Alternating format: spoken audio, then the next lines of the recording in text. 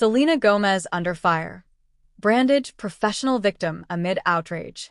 Selena Gomez has recently come under scrutiny, facing backlash for her comments and perceived victimhood mentality.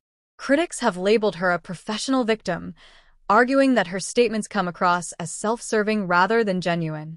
This controversy raises questions about celebrity accountability and the public's reaction to personal struggles shared in the media. As Gomez navigates this situation, the discourse around mental health and celebrity culture intensifies, highlighting the complexities faced by public figures today. In the midst of the uproar, fans and critics alike are split in their opinions. Supporters argue that Gomez's openness about her challenges is a vital part of reducing stigma around mental health.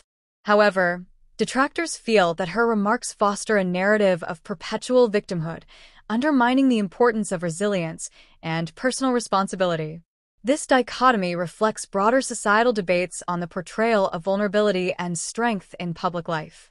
The backlash against Gomez also speaks to a cultural moment where celebrities are increasingly scrutinized for their authenticity.